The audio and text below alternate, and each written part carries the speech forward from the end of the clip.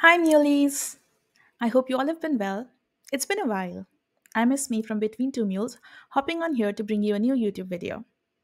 But first, today we are celebrating our 1K subscribers, and I personally wanted to come here and thank each and every one of you for your support. For all of those who are watching our YouTube video today, I urge all of you to subscribe to our channel to stay up to date with more such content.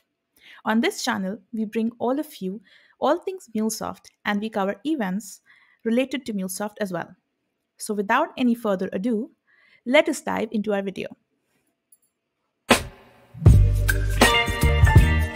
We're talking about setting up Anypoint VPC on Anypoint platform. But first, what is a Anypoint VPC? Anypoint VPC or Anypoint Virtual Private Cloud allows you to create a virtual private and isolated network segment in the cloud to host your Cloud Hub workers. It is a logically private and isolated network hosted inside of Cloud Hub. You can connect your private intranet to your Anypoint VPC as if they were all a part of a single private network. You can also connect on-prem data centers through a secured VPN tunnel or a transit gateway attachment, or connect a private AWS VPC to your Anypoint VPC through VPC peering or AWS Direct Connect. If you use a dedicated load balancer, you can also configure one or more dedicated load balancer to validate requests using your own SSL certificates and to map input URLs to call to different Cloud Hub applications. Each VPC allows you to configure firewall rules to apply to your worker. So let us see VPC connectivity methods. On the screen, you can see there are several methods displayed. Let's talk through each and every one of them. The first is IPsec tunnel. You can use an IPsec tunnel with network-to-network configurations to connect your on-prem data centers to your Anypoint VPC. An IPsec VPN tunnel is generally the recommended solution for VPC to on-prem connectivity, as it provides a standardized, secure way to connect. This method also integrates well with existing IT infrastructures such as routers and appliances. Then we have Transit Gateway, which acts as a cloud router in AWS, simplifying network access between VPCs, on-premise data centers, and third-party softwares, while providing increased visibility and control over the network. Transit gateways effectively merge your organization's cloud resources and on-prem data centers into one network topology. Moving forward, let's talk about VPC peering. VPC peering provides connections between two VPCs. In this case, it pairs your private Amazon VPC directly to your Anypoint VPC. This enables you to route traffic between the two VPCs so they can communicate as though they are in the same network. And last but not the least, we have AWS Direct Connect. VPC peering provides a connection between two VPCs, but in this case, it pairs your private Amazon VPC directly to your Anypoint VPC. This enables you to route traffic between the two VPC so that they can communicate as though they are in the same network. To use Direct Connect, your AWS Direct Connect partner and the Anypoint VPC must be located in the same region. Direct Connect gateways are not supported. This method requires the use of Border Gateway Protocol or BGP for dynamic routing. Now, before we move forward, there are some FAQs that I saw, and I wanted to address those as well. So the first question usually asked is, what are the license requirements? So the Anypoint platform-based subscription includes two Anypoint VPC licenses. Each Anypoint VPC license also entitles the organization to one VPN gateway with a connection to one public IP address in a remote location. But the second question usually asked is, how do you size up your VPC? Well, the safe rule of thumb for deciding the size of your Anypoint VPC subnet is to calculate 10 times the maximum number of expected apps to deploy in the VPC. The range of IP address for the network must be specified in the form of classless interdomain routing or CIDR block using CIDR notations. The third generally asked question is about the VPC placement. How and where should you place your VPC? As an organization administrator, you can create an Anypoint VPC and share it with any business group within your main organization. Well, last but most frequently asked question is about how do you deploy your applications on a VPC?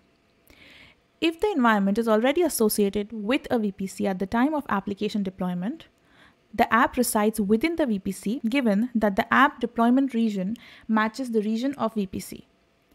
If the environment is associated with the VPC after the app is deployed, the app will not reside inside the VPC until the app has been restarted. So if you're new to MuleSoft and you're using Anypoint platform trial version to learn MuleSoft, you will not be able to provision a VPC under that trial version. So for simplicity's sake and for visibility's sake, today we will be learning about how to provision a VPC through screenshots, and I will guide you through each step so that you can provision your own VPC. So before we get started, let's log on to your Anypoint platform. Once here, you need to go to your runtime manager.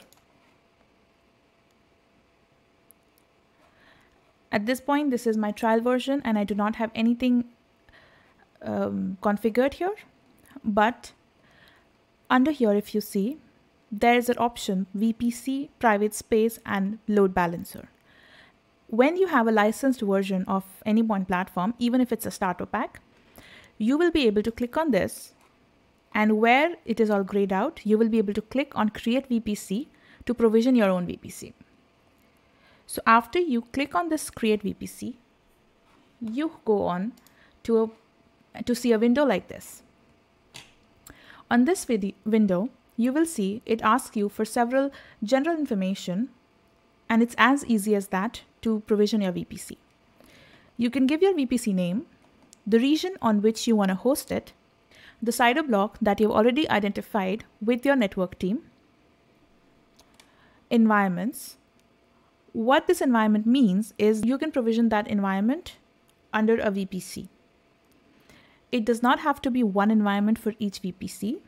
You can have multiple environments associated with the same VPC, but the best practice is to have a prod and a non-prod VPC associating to prod and non-prod environments respectively. If you remember, a couple of slides ago, we said that you can associate your business groups with the VPC. And as you can see down here, we can associate the business groups, whatever business groups you have defined, and only the members of that business group will be able to see the VPC with which they are associated. And once you're done with this, you can just click on Save or Create VPC, and your VPC will be configured. Now, let us go back a couple of slides. And we said that there are multiple connectivity methods to Anypoint VPC. At this point, we have understood and seen how easy and simple it is to create a VPC. In this video, we will be discussing the IPsec Tunnel connectivity method. Just for reminder's sake, IPC Tunnel with network-to-network configuration allows us to connect your on-prem data centers to the Anypoint VPC. An IPsec tunnel is generally the recommended solution for VPC to on-prem connectivity. And this provides a secured and safe way to connect to your Anypoint VPC. To configure your routing IPs and your CIDR block to your on-prem data centers for easy access. So let us see how do we do that. As I said before, once you've provisioned your VPC, you will be able to see a VPN option as well. on your paid version of Anypoint platform. We click on this VPN option and we see there is a button, Create VPN. Once we click on that Create VPN button, we see a window like this. In here again, it asks us to give it some general information, and once we do that, we will be able to configure our VPN. So it requires you to name the VPN that you want to create, select the VPC to which you want to associate your VPN. Each VPC can be associated with multiple VPNs. Your remote IP address to your data center or your on-prem system. Now here you need to decide what routing type do you want to choose.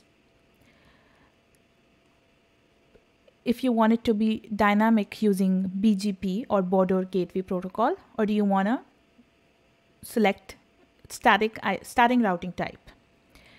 If you select static routing type, you will be able to add a new rule, and here you will be able to specify your CIDR block. After that, you need to configure your tunnel configurations. At this point, we will go with automatic tunnel configurations to keep the video simple. If you go for your routing type as BGP, you cannot define CIDR blocks. Instead, you will have to define remote ASN and local ASN.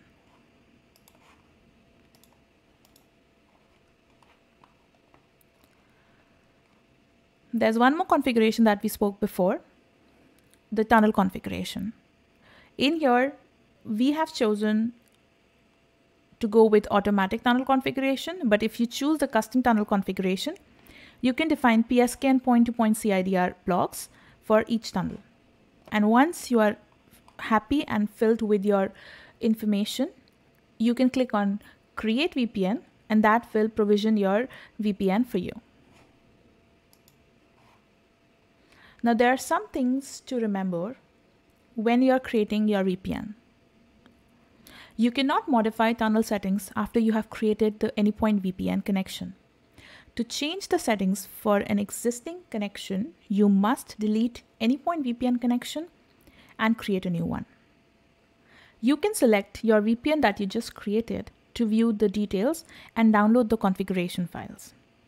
To be able to configure your customer gateway for the VPN that you just created and establish the IPsec tunneling, you need to use the configuration file that can be downloaded from the VPN configuration on Anypoint platform and set up the customer gateway to enable the VPN connection. Now, once we have created our VPN, there is one more step to follow.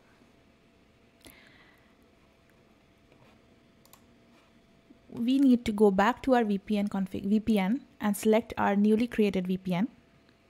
Once we do that, we see a window, something like on the left side of the screen that you see.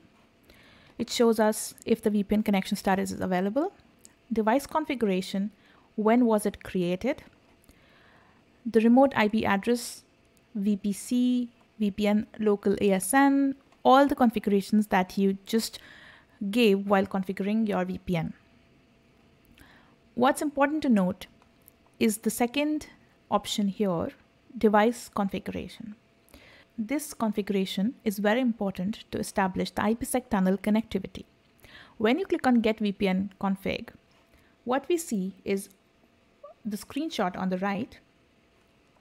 It allows us to download this VPN config file in any of the following formats. Once chosen, you can select on View Config and it gives you a VPN config file. This VPN config file is needed for us to configure the customer gateway on the on-prem data center side. So 3 things to remember. Once the VPN tunnel settings have been created, we cannot modify these settings. And to change any of the setting, we will have to delete the existing connection and create a new one. We need to select the View Config option to be able to see and download the configuration file for VPN, and then use that file on our customer gateway to configure these settings and enable the connection with our VPN and our on-prem data centers. And with that, we have established the connection of IPsec tunnel. If you have any questions about the video, please feel free to ask in the comment section below. Thank you so much for watching, and keep subscribing to our channel Between Two Mules.